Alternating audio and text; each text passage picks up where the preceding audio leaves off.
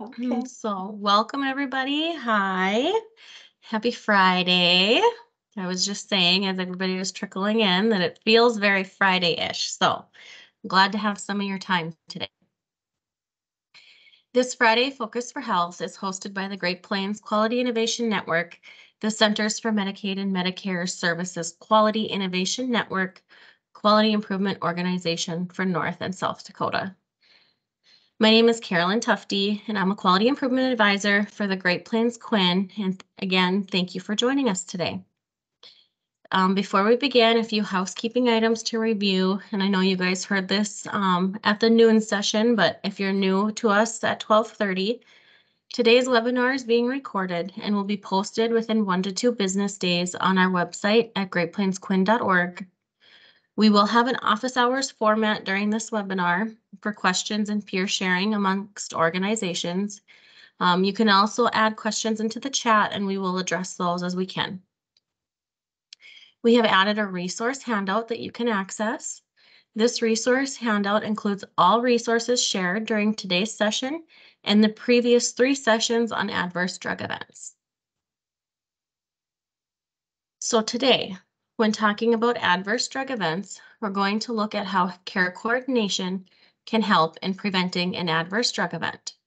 We will look at some billing options available for you in your care coordination efforts, and we will touch base on the last 2 components of the PDSA cycle, the study and act portions. As a QIO, our work is driven towards, but never limited to, those 65 years and older. With that in mind, it is always worth mentioning the 4 M's framework: mobility, what matters, medication, and mentation. Patients aged 65 years or older are at a greater risk of an adverse drug event. As Carrie Sorensen reminded us last week, anticoagulants, blood thinners such as warfarin, anti-diabetic agents like insulin, and opioid analgesics account for approximately 60% of ED visits for adverse drug events. So where did we leave off last week? And let's talk about how we can tie it all together with care coordination to prevent ADEs. I'm hoping by now you've built your team, you began collecting and analyzing data, and defined a problem to begin working on. And if you haven't done these things, that's okay. It's never too late to start. However, just for our curiosity, we're going to ask this question again, just as we have the previous weeks, mostly because we like to see how you guys are progressing through your own PDSA cycles. So the question is, what phase of the PDSA cycle are you on? Are you in the planning phase, where you have identified a process improvement project and assembled your team and began looking at data? Are you in the do phase? Have you started testing your change and comparing that data to what you predicted? Are you in the study phase, where you're looking at your results, trying to decide if a positive improvement resulted and what corrections need to be made? Are you in the act phase? Based on what you learned from the test or the do phase, are you making a plan for your next step? Or are you unsure? If you would please answer the poll that Dee launched or type it into the chat, we would appreciate that. And again, if you haven't started, that's okay. By the end of this series, you will have plenty of ideas on where to start.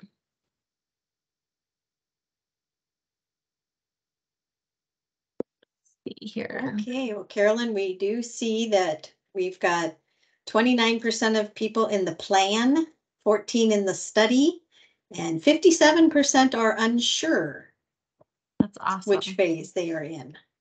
That is awesome. Well, for those of you who are unsure, that either tells me you're working on something and you're just not sure where you're falling, or you're not sure what topic to decide on, and hopefully in the next 15 minutes, you have lots of ideas. We'll go to the next slide, Dee. So care coordination. When you begin to define care coordination, there are multiple ways to define this function, all of which are similar yet slightly different. For our purposes, we're taking the definition from the Institute of Medicine's Priority Areas for National Actions definition. And they define it as the extent to which patient care services are coordinated across people, functions, activities, and sites over time so as to maximize the value of service delivered to patients. Even more simply put, organizing patient healthcare needs to achieve a safer and more effective care. There are two ways of achieving coordinated care: through broad approaches and specific care coordination activities. Here are some examples of broad care coordination. Now, none of this information is particularly new to the healthcare field. However, this is meant to be more of a guide of things care coordination can entail. I should also add that not everything on this slide needs to be implemented at one time. Start with one, make it part of your practice or your habits, and go on to the next. I won't read every word of this slide to you, but I would like you to know that this is where you can get ideas and suggestions for quality improvement idea projects. Teamwork and patient-centered medical home are closely related and would be good starting places for both an implementation of a care coordination process or review of your current care coordination efforts. Medication management includes proper medication reconciliation at all transitions of care.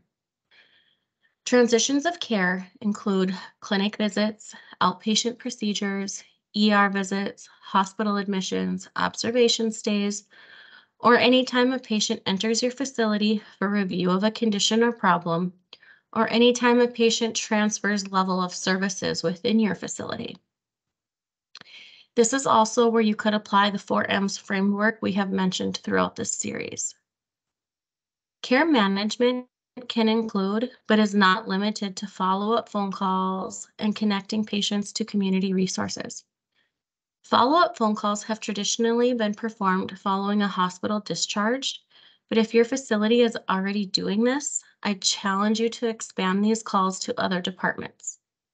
Other considerations for follow-up phone calls could be after ER visits, ER patients who left without being seen, patients who no-showed a clinic appointment, patients who didn't keep referral appointments, patients who didn't keep same-day surgery appointments. You could further narrow that down by payer type in each category. Really, the possibilities are endless. If you are new to performing follow-up phone calls, I would suggest calls following an observation, acute care, or swing bed stay is the best place to start. Health information technology used to its full potential also aids in care coordination. Whichever platform you use, it's imperative to use it to its full potential. Ultimately, this should save you time in performing care coordination duties and help identify problems with patients before they occur. Now, with all of that being said, we understand that your time isn't free, and we also understand that coordinating care takes a lot of time. So Medicare does offer reimbursement for some of these services mentioned. We have provided the links to the Medicare Learning Network's resources for these common billable care management services. They include chronic care management, transitional care management, the Medicare preventative services, and the collaborative care model. This in and of itself could be a QI project for your facility if it's something you do not currently bill for. And as always, I would encourage you to reach out to someone at the Great Plains Quinn if needing assistance in rolling these out. So lastly, the PDSA cycle. Last week, we provided some helpful tips on implementing the plan and do portions of the PDSA cycle. And let's just briefly talk about the last two parts. Study, the third phase of the PDSA cycle. In the study phase, you would analyze the results and compare them to your predictions. If possible, the analysis of your data should be completed as a team. You should then compare the data you collected to your prediction, summarize, and reflect on what you've learned. This can also be considered the debriefing part of the PDSA cycle. You would also decide whether the change led to improvement or not. Act. the fourth phase. Based on what you learned from the test or the do phase of the PDSA cycle, you make a plan for your next step. Those next steps can include adapt, make modifications, and run another test.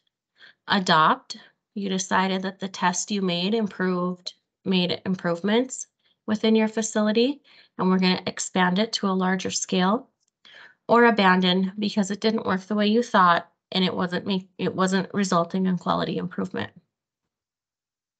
So just to wrap all of this together for us, we're going to play a short recording taken from a podcast. In this podcast, you will hear Dr. Steve Tremaine talk about how you can use the medication reconciliation process in a PDSA cycle to improve patient outcomes. Now, implementation tips. Firm believer in small tests of change, rapid cycle, plan, do, study, act. Let me tell you how we did it. We identified one 8-bed tele unit and one physician and one nurse who were willing to play with us and do some trials. We did not roll it out to a unit. We did not roll it out to the hospital. We started on a Monday morning with whoever was the next patient admitted to that unit.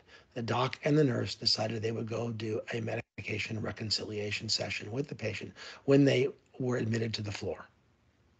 They introduced themselves. They told the patient they were trying something new to try to get the medication right. The patient sort of chuckled and said, well, that's a good idea. And they went through the process, and they did it on paper first. No point of redesigning the EMR if we're going to have to redesign it every day. So as we do these trials, so they did it on paper. And they went through the patient's list. They got the home med list, including the over-the-counters, and they decided what they were going to continue, discontinue, and modify. They explained to the patient. It was all visible on a piece of paper. And that piece of paper went into the medical record. And they huddled afterwards. So this took a few minutes, and then they huddled. And they discussed with the patient as part of the huddle what worked, what didn't work, and how they might do it differently. Well, they hadn't quite hit it. You don't design things right the first time. So the next day, they did it again on the first patient admitted that day. They did it again on the third day as they were getting closer to getting the form right and the process right. On the third day, what I would say, the first miracle happened. Another doctor walked up to them and said, what are you guys doing? And they explained what they were doing. And she said, I'd like to try that too. So they had passively recruited a new test pilot to their team. And so now 2 doctors and 2 nurses were trying this. And now we could speed up the process a little bit. By the end of 2 weeks, they had done 6 small tests of change throughout that unit. And they said, we think it's good enough to go. The great French philosopher Voltaire reminds us that perfect is the enemy of good enough. And they decided it was good enough. So they spent 1 month rolling it out to that entire 8-bed unit to make sure they had it right. They did not want to roll it out to the rest of the hospital until they knew they had really got all the bugs out of it. Well, by about 3 weeks, they decided they had it, and so they kind of advanced their rollout schedule. And then they sent it to a 32-bed inpatient medical unit. Okay, this is going to be a challenge. These are the patients with the most complicated medications. Let's see what happens.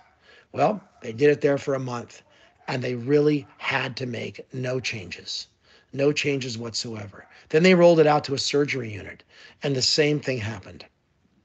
Before they could actually roll it out to that surgery unit, the second miracle happened. The nurses on the surgery unit said, we want to do this medical reconciliation process. We heard it's really good and it'll help us out. And I stopped and thought, when in my life have I ever heard staff at a hospital desire change that's occurring in one unit to be accelerated to their unit so they could do it sooner? That was miracle number 2.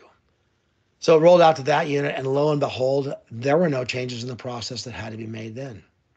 When we got to the pediatric unit, we did need to make a change. They did need to be able to record the weight of the patient because so many of the pediatric doses are weight-based. And then we got to the OB unit. The OBs didn't really think of iron and vitamins as medications, even though we tried to convince them they were.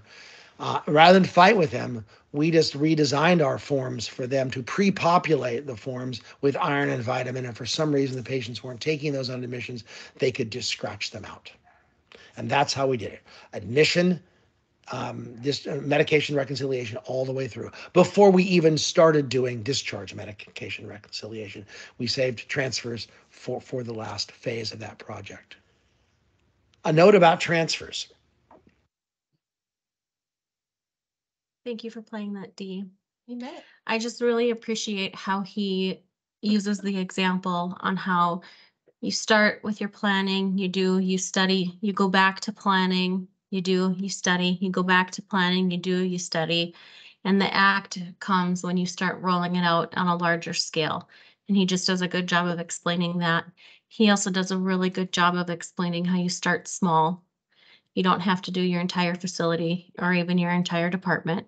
One provider, one day, one list of patients, one nurse is enough to get the ball rolling.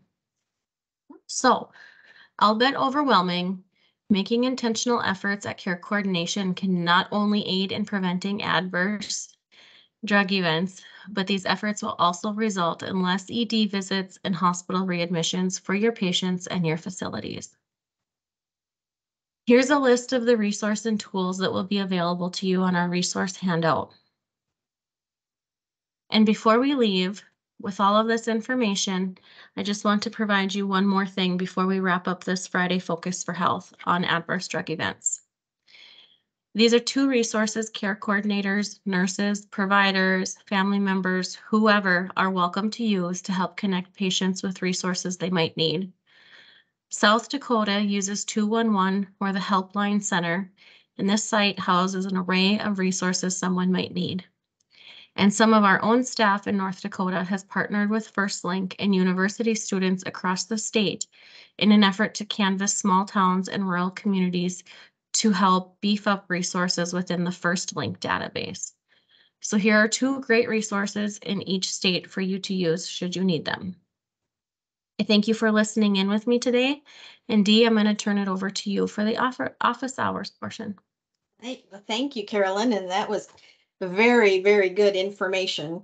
I just hope that people that are implementing something take the wisdom of start small, one step at a time, and you try to bite off a whole entire system-wide thing, and it gets frustrating, and it probably will be set up to fail. So just small little increments of change is going to lead to the best outcomes. So, all right. So during the office hours today, I have a couple of polls that I'd like to get your input on. And one of them is, if you are using a care management model, has it helped to reduce adverse drug events? And it's just a simple yes, no. So if you could put your answer into that, we will start viewing our results here. So if you are using a care management model, has it helped reduce ADEs? And if we don't get any responses, we'll assume that there isn't anyone using a care management model. We'll give it about 15 more seconds here to see if we get a yes or no. Of course, if you can't see the polls, they are in the chat section. All right, so we have 2 responses and we have 2 no's. My thought is that you are not using a care management model. So I'm going to go ahead and launch the second poll, which asks if you're billing. But I don't think we need to launch that because nobody answered yes. So I was going to I was going to launch one that said, are you billing for your care management? I'm going to go ahead and launch it. Somebody might have been occupied during the other one and couldn't answer. So if you know that your organization is billing for care management, mark yes. And those of you who don't have care management as something that formal in your organization, you can go ahead and mark no.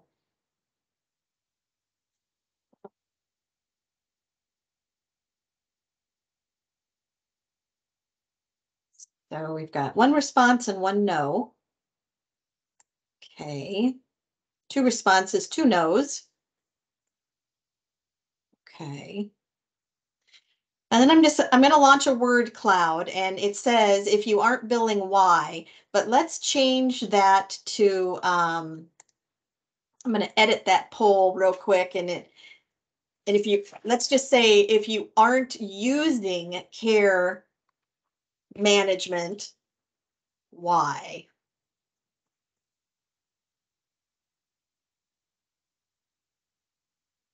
All right. So this is a word cloud. So what you need to do is put 1 to 2 words in the response. And you can put anything you want in there. Didn't know, too much time, staff, red tape. Okay, that's a good one. A large ad. Yes, it would be. It would be a large ad. We've got a need training. I'm going to add that into our word cloud here that came in through the chat. Okay, so we've got a large ad, need training, lack of staff. These are not surprising responses. I think it's something that we're seeing nationwide, especially in small practices, rural areas where there isn't a plethora of staff, and staff are already wearing many, many hats. The other thing is a lot of people, they are doing it. They just haven't put a formal name to it. So, all right. Well, I think we'll close that one up. You guys are in luck. And is it April? We're going to have a whole series on care management. So exactly. That's just what I was going to, learn all you need about it. Yep, I was just going to say we're going to have in April, one of the topics will be for the Friday Focus for Health will be chronic care management. And then in March, before that series starts, we're going to have a LAN event, a Learning in Action Network webinar event. And it is going to give an overview of chronic care management, what it entails. And then the Friday Focus for Health will then pick up after that webinar with some detailed strategies and ways to get it up and running. All right. Does anyone have any questions that they would like to ask about content that they heard today or in the previous 3 sessions? Today is going to bring this series to an end. Next Friday, we start a new series, which the 12 to 12:31 is reducing avoidable hospital emergency department visits. And then 12:30 to 1 Central Time will be blood pressure control. And the link will be put into chat for how to register for these February series.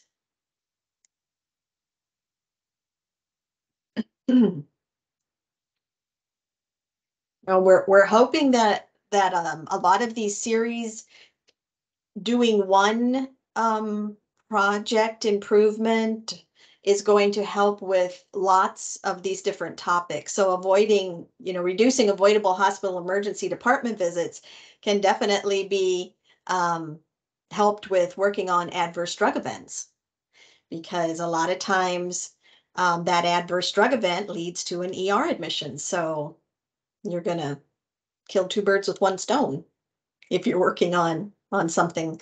I am a diabetes educator, so my mind always goes to the hypoglycemia and how it just, when I first started 20 years ago doing diabetes, everybody, it seemed like that got a low blood sugar just automatically went to the ER. And I think we've done a lot of good work with education about how to treat low blood sugars, whether those happen in the home or whether they happen in a senior living environment, assisted living, long-term care, skilled. I think we've come a long way in getting policies, procedures, protocols, standing orders in place so people can avoid that ER visit.